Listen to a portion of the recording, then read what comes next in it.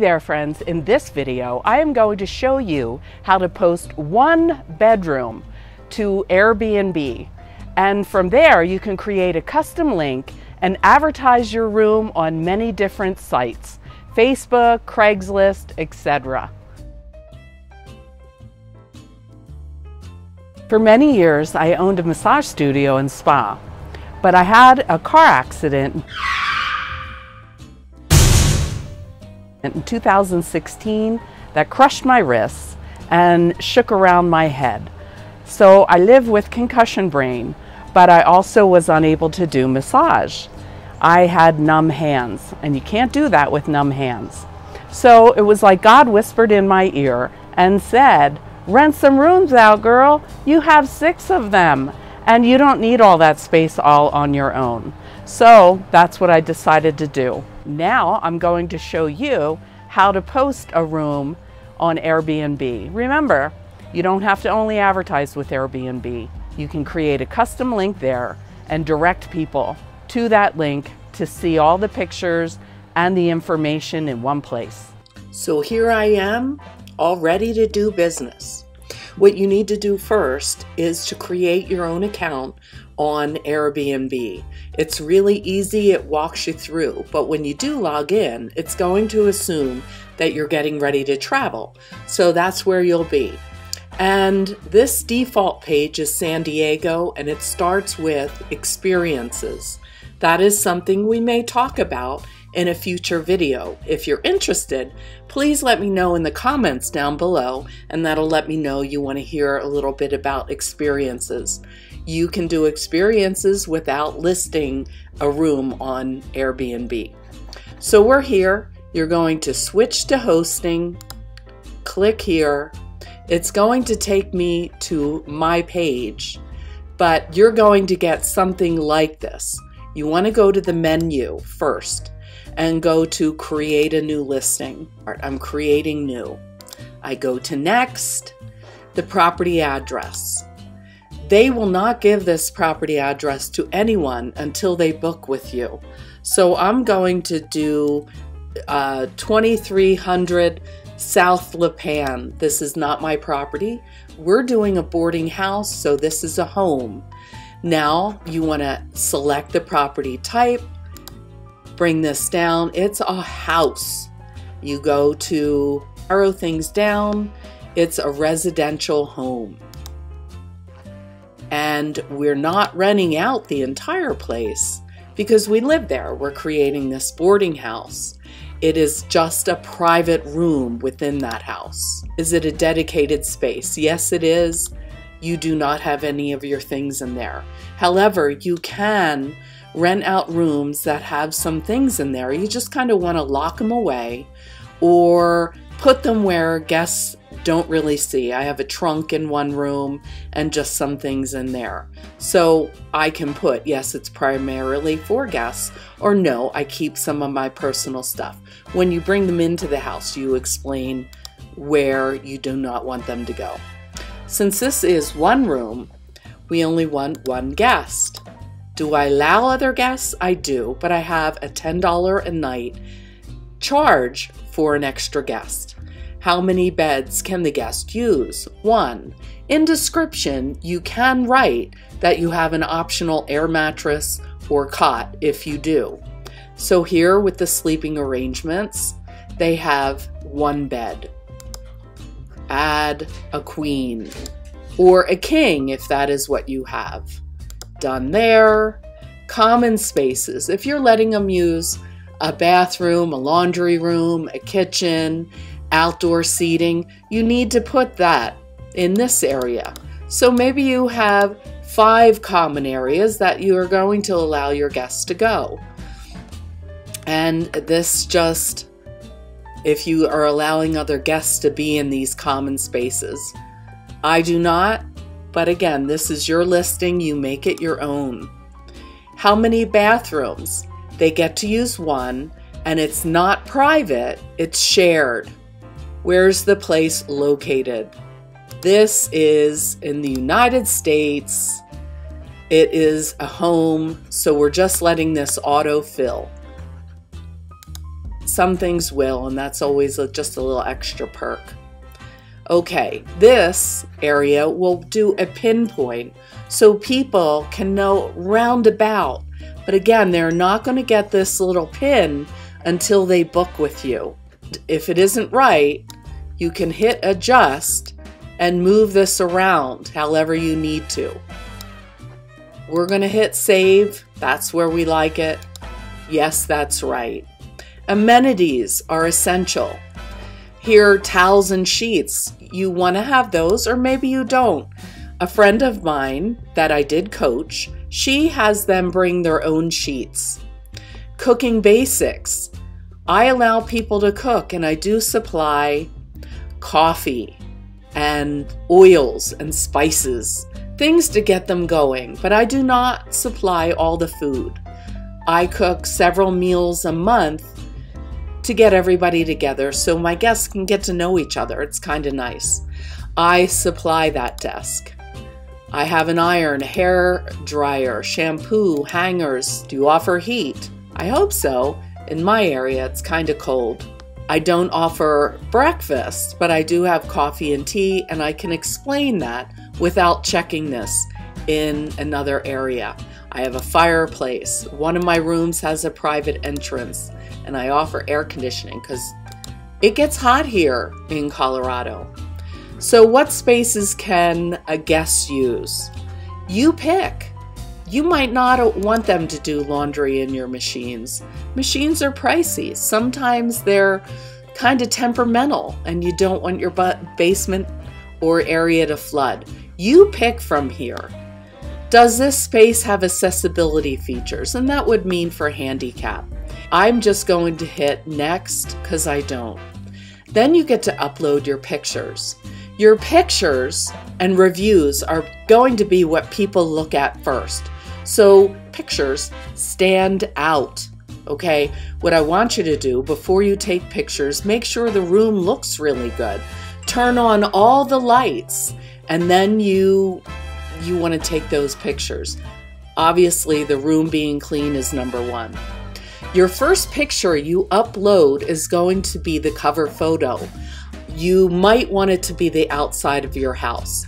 I have garden photos, I have sunset photos, because that's a big part of what is in my space. But for this, I'm just going to start with the bedroom. So I have a nice bedroom, clean it up, make it look great. In the description, because it has add caption, you want to put, this is a king size bed. I have a TV in this room. I have a desk in this room.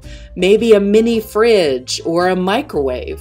People like that because some people don't want to come out and socialize with everybody else. So in that description, take time to do that, to list all the fun things you have within the room. You want to show them a picture of the kitchen that they're going to be using. A picture of their bathroom is important. Maybe the living room might be next. Oops, I already did that one. So I'm going to trash that one, delete it. See how easy it is? It's great. And I'm going to go with number 4, which is outdoor living. So it's 3, that is my living room. If I want my living room to just continue the flow of the inside spaces, I just drag and drop it, and it will put it in the order I want. Once you have all that done, you're ready to go on. Next, describe your place and maybe the neighborhood. You might put parking is right out front. You will have a large, let's just go bright room with a desk and high speed Wi-Fi. Oops, not speak. Speed Wi-Fi. Sorry, I'm a little dyslexic, but put everything here. And then you can add more details about your neighborhood, what the rest of the house looks like. You will have options later on to change things around. You will want to keep updating your property as Airbnb changes its rules or household goods change. As you are earning extra money, you might remodel your bathroom, take new pictures, get them up there. You can up the price, but if you still have all those old pictures, it's a little harder to.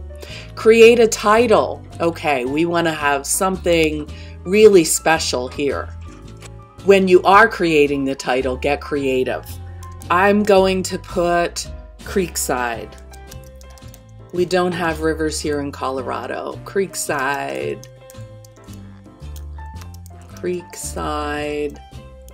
view.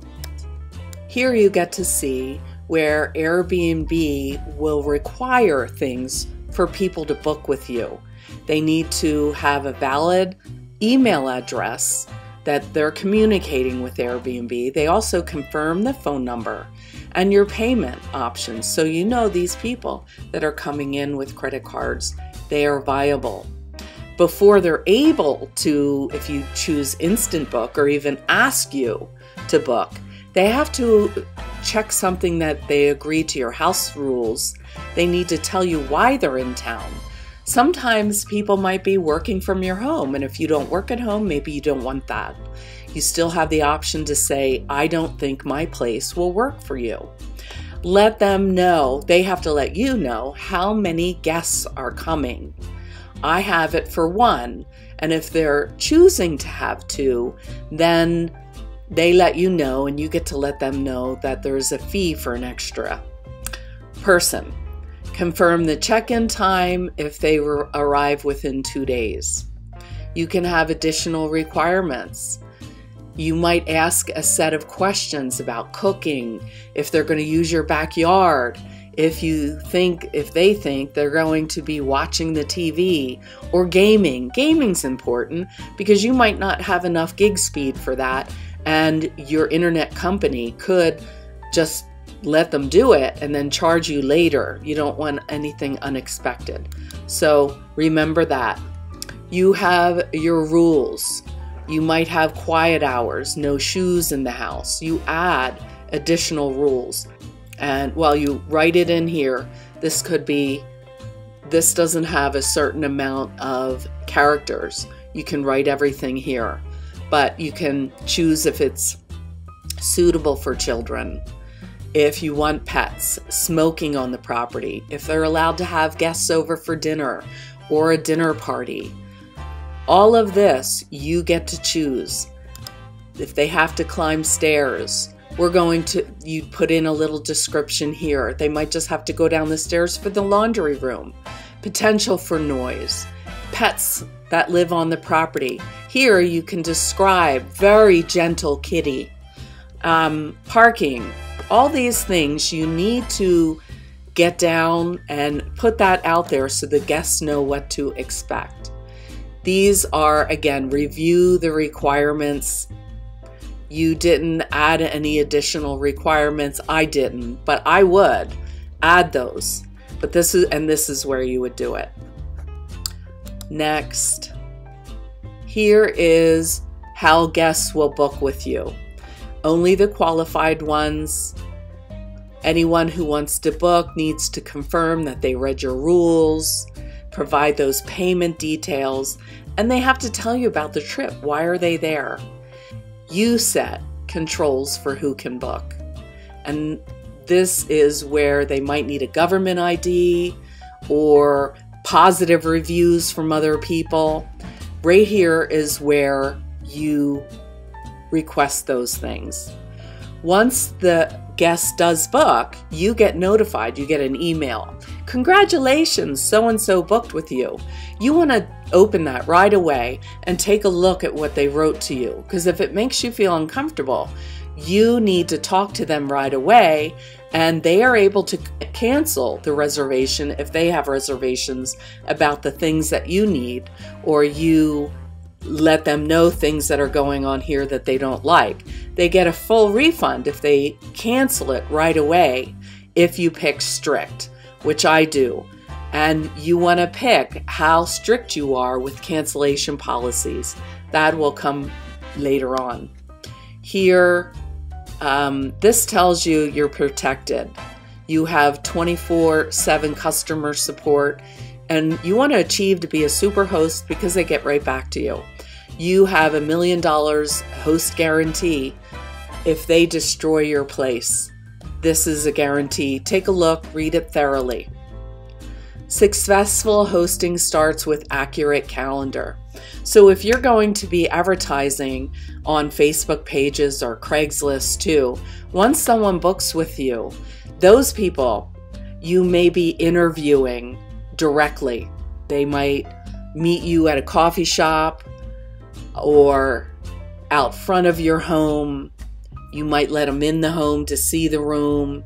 That's all to your comfort level. But this calendar, you need to update it, because if you forget and you're on Instant Book and someone books you with Airbnb, they're going to be a little upset if you keep changing things around. So don't forget that. And you'll check here, don't worry, I got that. No problem, I'll keep it accurate and up to date. 2 questions to get started with your settings. You are new to this.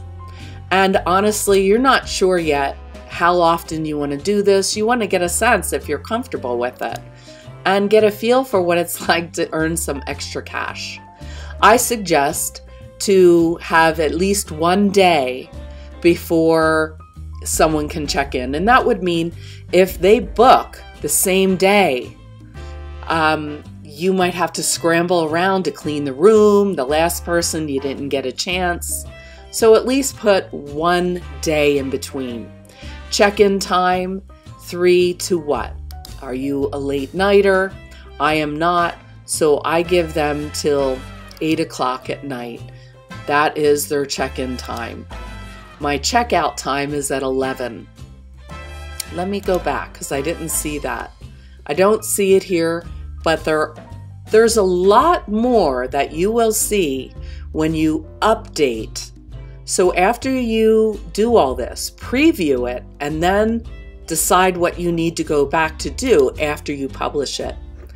Here is how far in advance can people book with you. I like to give people a full year because I get a lot of people that are going to school and they know what their schedule is going to be like in a year, and they are just people who take care of things way in advance.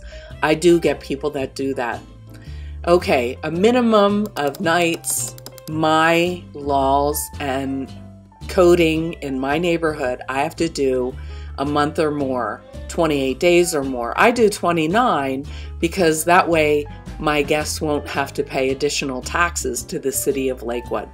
I don't do anything for maximum. I leave that open because I get young people who stay with me for a year or more. Here is when are you going to be available. Say you put this up and you want to start this weekend. You're only going to block the rest of today and tomorrow, but they can book for Friday night, Saturday. My one house, I put it up and within 2 to 3 hours, I was already booked. I only had 1 room done. The young man was there all alone. Okay, your pricing. Once you go back to update things, they'll allow you to set a price for the month. And I have 4 different rooms, and each room has a different price because of different things that are in the room. And you'll understand that as you build rooms. Maybe you're only going to have 1 room. That's fine. But here they give you tips. A base price for Denver, they're telling you would be $35. So my base is what I really want to get. I might want more than that. I might have a lot more amenities. You don't have to go with these tips.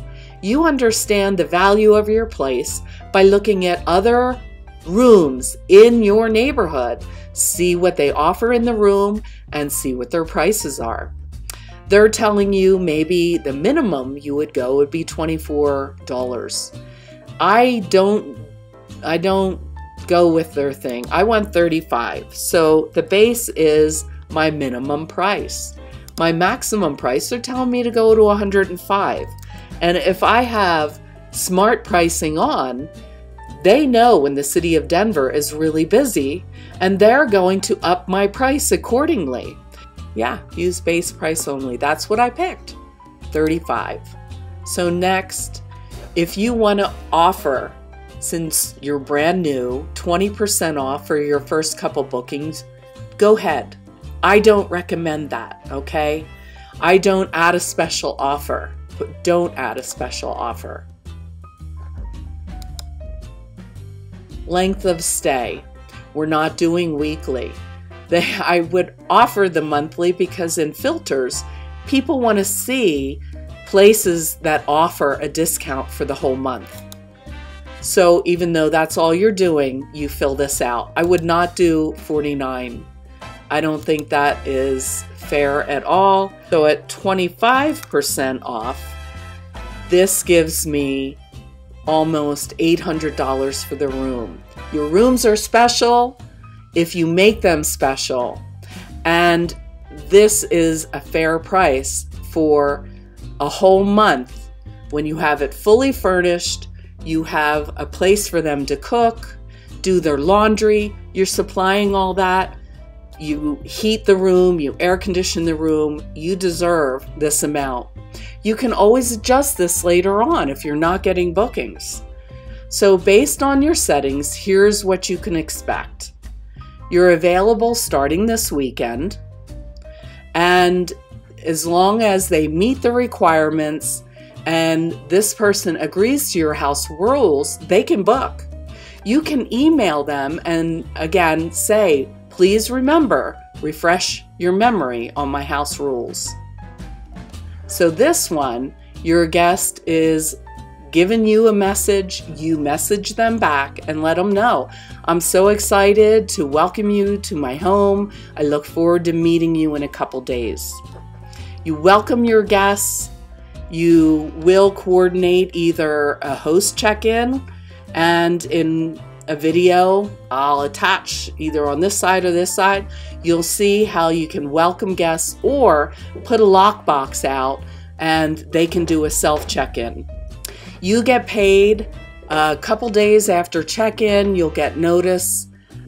I have direct deposit into my account, and Airbnb takes 3% off for their fee. That's all, 3%.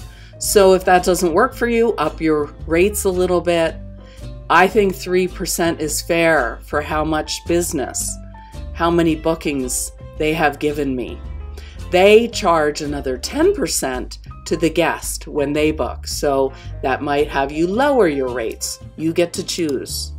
Okay, hosting responsibilities. It's telling you to make sure of your local laws. We already talked about that in another video. You want to do that first thing. This is learn about responsible hosting. They have a lot of tips and helps you will find on the platform. So that law looks good. Now it's really populating your whole profile, and it says you're ready to publish. This is how easy this is. Walks you through everything. Have your glasses ready so you can see it all and get a good idea. If this video was helpful for you, please give me a thumbs up. If you have other questions or concerns, post those in the comments down below. I'd love to help you out in any way I can. I will have either on this side or this side self check-in versus host greeting check-in, and there'll be a picture of me either side to subscribe, because if you're looking to build, I'm building with you. I will help you in any way that I can. Just ask down below. I'll see you in the next one, and thanks for watching. Ciao. Make your pictures